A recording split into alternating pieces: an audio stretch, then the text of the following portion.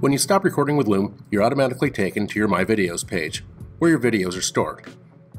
You can access the My Videos page anytime by opening Loom and clicking on this play button.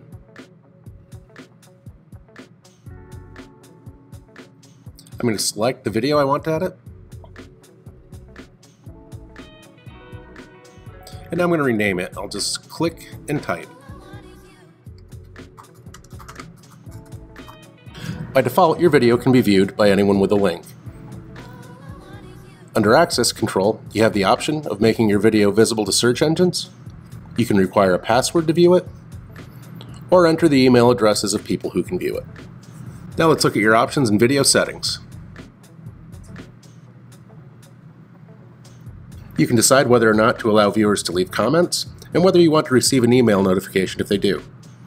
You can enable or disable emoji reactions, and Loom automatically creates an animated GIF thumbnail for your video, but you can disable it, although I find it provides a cool preview for your video. You can decide whether or not to allow viewers to download your video, and if you want to allow people to see how many times your recording has been viewed. Now let's click on the scissors to cut out unwanted portions of our video. On this screen you can preview your video. I'm just going to get right to doing some trimming. I'm going to click Start Trimming because I want to trim out that beginning portion where I'm starting out my video before I started my presentation. So I just have to drag this slider and get to the place where I'd like my video to begin.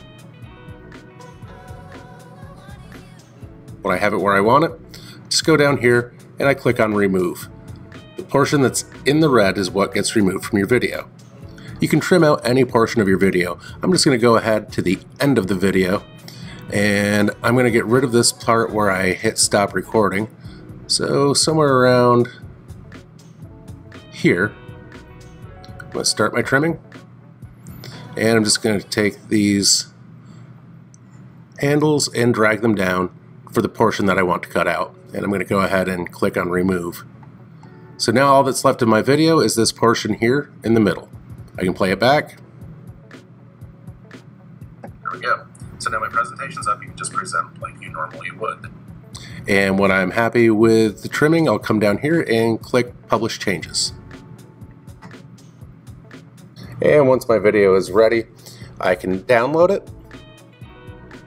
I can copy a link to share, or I can come up here, click Share, and then copy the embed code to embed it elsewhere.